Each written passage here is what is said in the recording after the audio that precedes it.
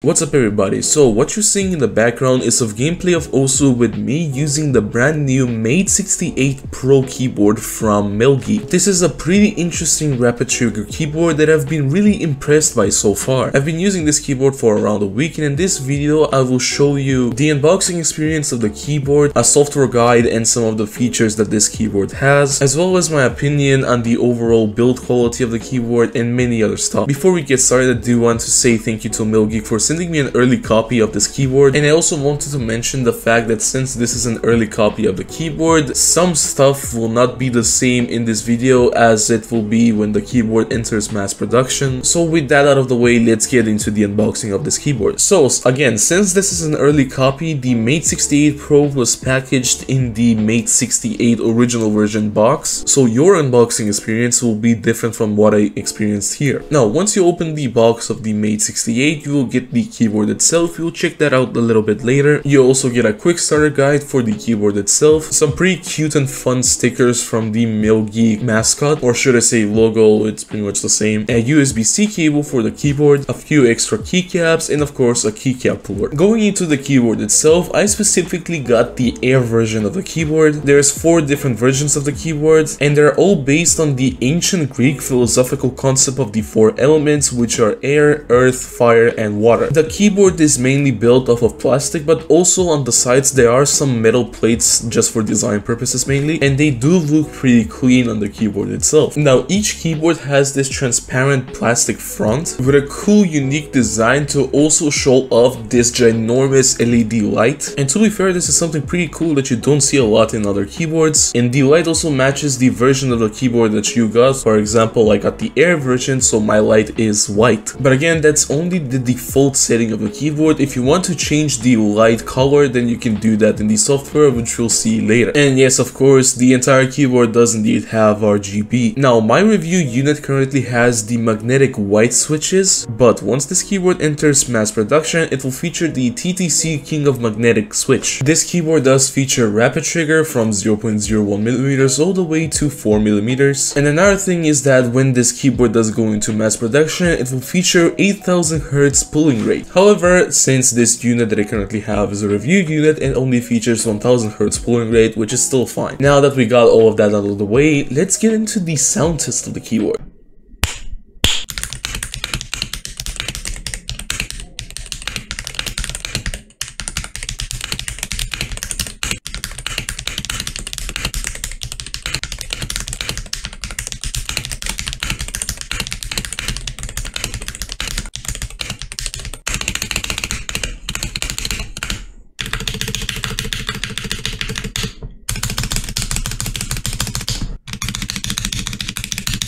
Honestly, for me personally, the keyboard sounds really good, but let me know what you think about the sound test down in the comments. But yeah, let's get into the software that is for this keyboard, which is pretty much a web-based software. Okay, so pretty much this right here is the software for the Made68. Once you plug in your keyboard, you pretty much select it on the software itself, and then this right here, like, you know, the keyboard itself will show up. You just click this right here, and then you just go to the menu that is for the keyboard. First of all, you have RGB options, one for the main RGB that is on the keyboard here, you can see for yourself, and also one for the box light that is on the front.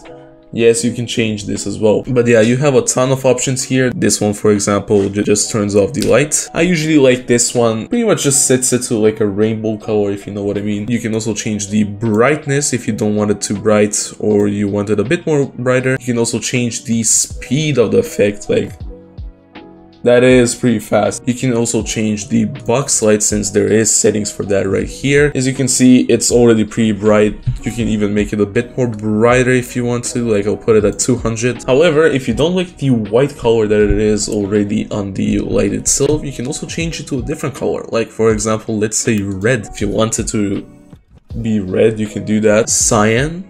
This also looks really good. Yeah, you can change it to whatever you like, but for me personally, I like the default white version. There's also, of course, super key. Super key is for stuff like DKS, macros, shortcuts. DKS, of course, you already know what it is. Don't use this for Osu. You will get banned like Cloudfall. I don't really need to explain why, but you already know about that. There's also shortcut. As you can see, you can add different types of shortcuts: replace key, keylog, mod tab, toggle key, macros as well. You can add macros, or most importantly, the key feature that a lot of people buy this keyboard for, which is snap tap. Snap tap, again, it's not useful for stuff like OSU because you will eventually get banned and caught if you use this. Also, the same thing could be said about Counter-Strike 2. Recently, they did apparently ban this feature from the game. You will get kicked from competitive games if you do use snap tap. However, for games like Valorant and Overwatch and stuff like that, you can still use snap tap. Toggle the keys A and D together, click OK, and now you have a snap tap together. Now, if I click A here, it goes to A, and while I'm still holding A, you can switch to D and hold D, and it will go to D. But if I release D, it will go to A again. That's essentially snap tap. But again, just a warning, do not use this for OSU or Counter-Strike 2. Another thing that I wanted to showcase is the rapid trigger option, the thing that you all have been waiting for. This thing right here has from 0.1 all the way to 4mm rapid trigger. As you can see, we can select the N and M buttons, and you can set a custom actuation point as well as enable rapid trigger sensitivity, change it to 0.1, 0.2, 0.3. Of course, that's up to you, your preference, if you know what I mean. But you can also activate continuous rapid trigger, and you can also separate the up and down stroke sensitivity for the software itself, as well as you can set up bottom dead zone. This is very useful if you don't want accidental clicks, since rapid trigger 0.1mm is also very sensitive, so having a dead zone at the bottom, it is pretty useful. On top of that, you can also calibrate your switches. You can also auto calibrate your switches or manually calibrate them. As for the web drivers of the keyboard itself, you can go to settings right here, and you can just click the online update and then check updates. It will check if there is a new version for you, and it will tell you if there is an update or not. But you can also manually download the firmware itself and add it, like here for example. You can just add it manually and then update for yourself like that, as you can see. But yeah, that's essentially it when it comes to the web software. It is pretty good, it does the job, and also having web software compared to having a software downloaded on your PC is always way better. And also, here's some gameplay of me using the Mate68 keyboard on certain speed maps and also stream maps. One clip without in-game music and one clip with the music.